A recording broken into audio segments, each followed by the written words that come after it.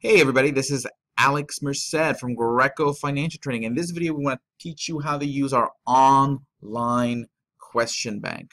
Now, basically, a little about this. The online question tool is a tool to help you do questions, practice questions, simulated exams, in order to prepare for your licensing exam. Now, what's going to happen is that once you sign up within 24 to 48 hours, you will get an email with your login information for your question bank. Now your username is going to be some sort of weird combination of numbers and letters, which I have no control over. I would much prefer it to be your email, but that's your username, so you know.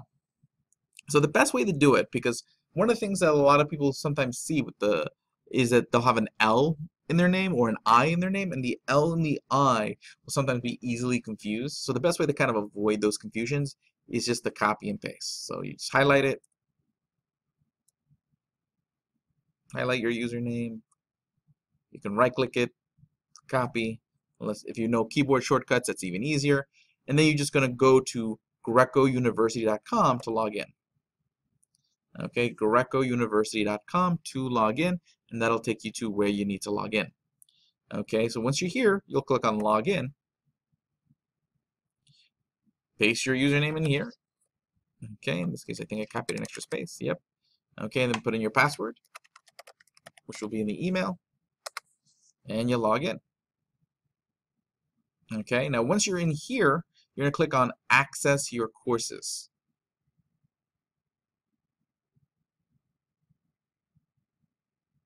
Okay, and we go back to the dashboard. Now here you'll get to the dashboard where you'll be able to see lots of different tools. Any kind of corrections to the materials that they want to have listed. The Q bank, this is the actual question bank that you need. And what you're going to do is you're going to click on that, and that'll take you to this screen. Okay, and here you'll be able to actually see all the exams you've taken up to this point, so that we can go back and see what you've done and break down the results, etc. And you'll have three options. Here you'll have custom quiz. Now when you click on custom quiz, you'll be able to create a quiz. You can name it whatever, so you can say, hey, this is test quiz 1. And then right down here you can see what you want to cover. So basically, let me just break it all down. Here's all questions that you're signed up for. So if I just click that, that means it'll generate my quiz from every question available. But if I want to choose specific things, I can choose a specific exam that I'm taking, in this case, a Series 63.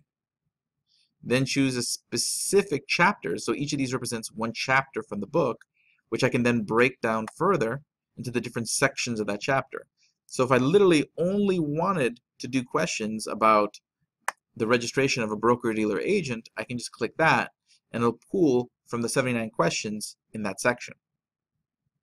Now, here I can have some other options, such as do I want them to pull from all the questions, all 79, or just the unused questions from that 79, or just the ones that I've gotten wrong in the past. I can make these options. I can also choose how many questions. So if I want to do all 79, I can just change that to 79 questions. Now, if you do show score as you go, your score will be showing, and you'll see as your percentages go up and down as you answer questions.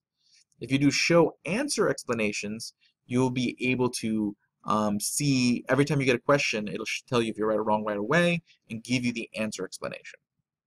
So that's how all that works. And then here you can either launch the quiz if you want to do the question online. So if you're doing the quiz online, that's what you do there. Or you can print the quiz. Now if I go to print quiz, it takes me to a screen in where I can actually print it out. So first what you would do is you can go here and you can kind of choose what you want to print out. So if you just want to print out the questions, you would take out the answer explanations, and then you can print out the quiz with just the questions.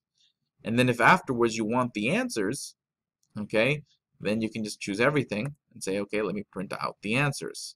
And then you'll print out it again so that we have an answer sheet. Okay, so you have some flexibility on what you can do with this.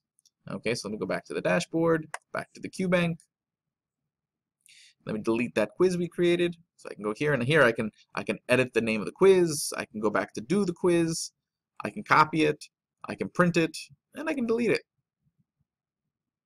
Okay, another option I have is once I've done all the practice questions and I'm feeling very comfortable with my practice, I can do a simulated exam. What this will do is create an exam that basically simulates what I'm doing. So if I click that, it creates a simulated exam. Here you will not be able to see the answers after each question. So this is really only for when you're doing that final ramp off to take the exam. So let's go back to the QBank, delete that simulated exam that we just started. Okay, and then you can click Access Offline, in which it will download the QBank so that way you don't have to be online to use it. And you can access this question bank from your mobile device through the browser just by going to GreicoUniversity.com, and you can access it on any internet-able device that you have. So enjoy. Thank you guys very much, and I'll see you guys around.